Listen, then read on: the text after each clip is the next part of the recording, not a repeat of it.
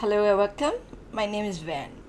In this tutorial, I'm going to show you a very common question which I have seen students or even parents struggling with that because there's a lot of questions, a lot of posting on Facebook asking for help. Basically, it's a very simple question. A double if scenarios, basically nothing has happened. The original is always the same. And what is even easier in this kind of question is that one of the subjects has spent all her money. So whatever that she spent is equal to her original amount of money. So let's take a look at this question, which is from 2014, MGS SA1, paper 2, question 18. Janice and Marissa had some money. If Janice spends $40 per day and Marissa spent $80 per day, Marissa would have $500 left by the time Janice spent all her money. If Janice spends $80 per day and Marissa spent $40 per day, Marissa would have $1,100 left by the time Janice spends all her money. Find the total amount of money Marissa and Janice had. So, a bit of understanding. The original amount of money by right should be whatever that the person spent plus whatever that is left. But in this case, it's slightly special, slightly easier because Janice spends all her money. So her spending is actually equal to the original amount of money. Okay? So our very purpose is always to work backwards to find what is their original amount of money, because this is what is always the same. It has never changed. So using the two scenarios, we can find out.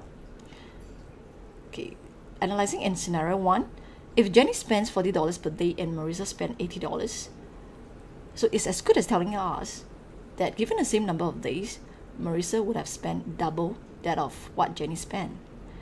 So if Janice spent this red block, okay, and we were told that she spent all her money in the two scenarios, so I can put in a red block in scenario 2 as well. Okay, going back to scenario 1, Marissa spent double, so Marissa should have 2 blocks of red. This is her spending, and we have to add on to whatever that is left, which is $500. Okay, as what I said, this is the original amount of money that Marissa have, and it should be the same also for scenario 2.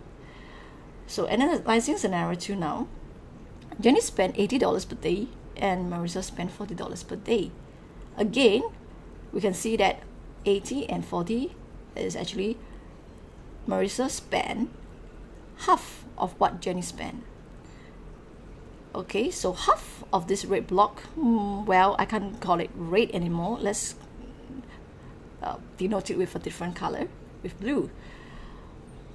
Alright, and then Marissa would have $1,100 left. So draw another long block that touches all the way to the dotted line, because this is the original amount of money. They are the same.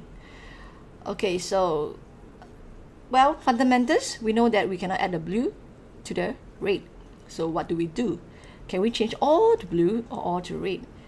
In this case, I will change all to blue because it's easier. I'm working with whole numbers. I don't have to deal with half. Alright, let's change. So from scenario 2, we know that Janice is the red portion is double that of the blue. So change Janice, and likewise do the rest for scenario 1. So now I think it's pretty obvious how to solve the question with just model. Right, so here we can use Marissa model to solve, because Janice basically to help us change everything. Alright, 1 and 2 units. But what is crucial here is that you see that in Marissa's sum of money, original amount of money, one is 4 units plus $500, the other is 1 unit plus $1,100.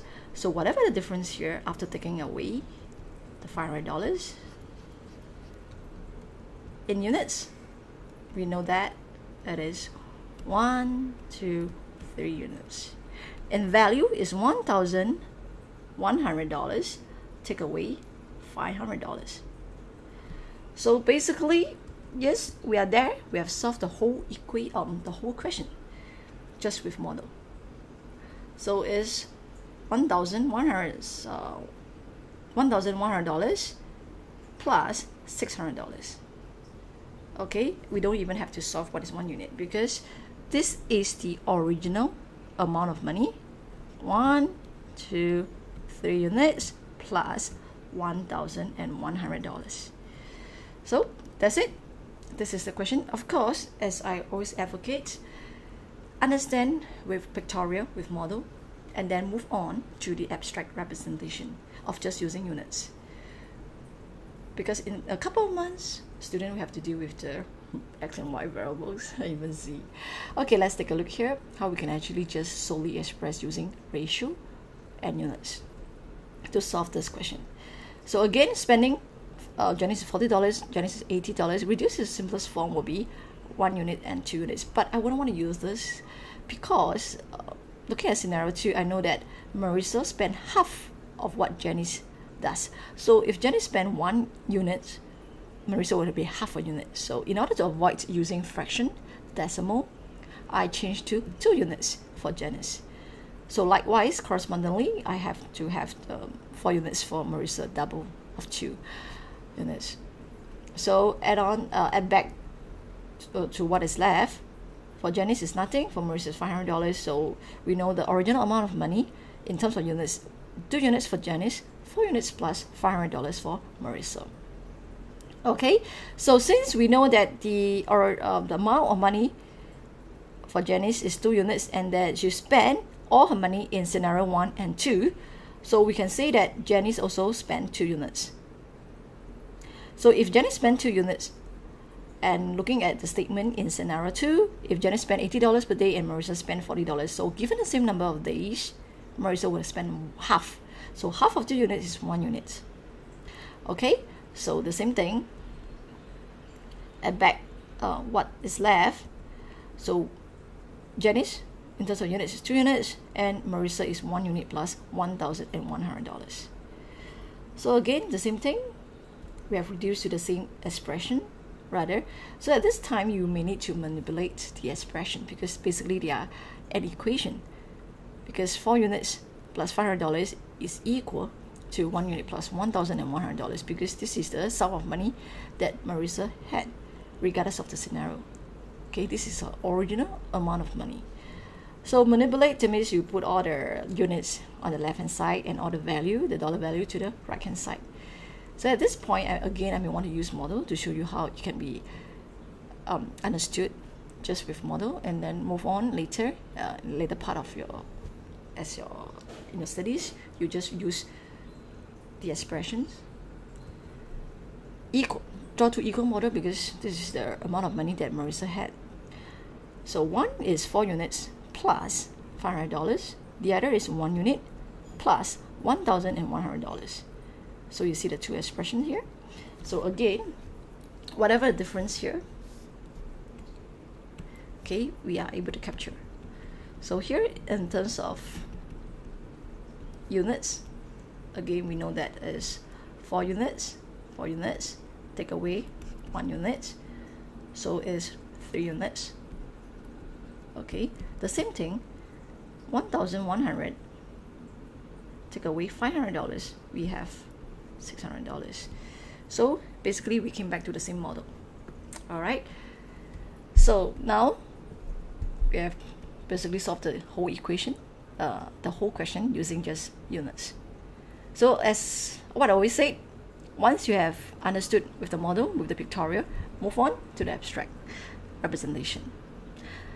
Hope you have enjoyed this video and have benefited from it.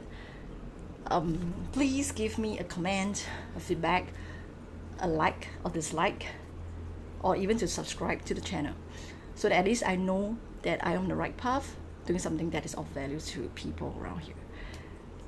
That's it. And I hope to see you again. Have a nice day and goodbye.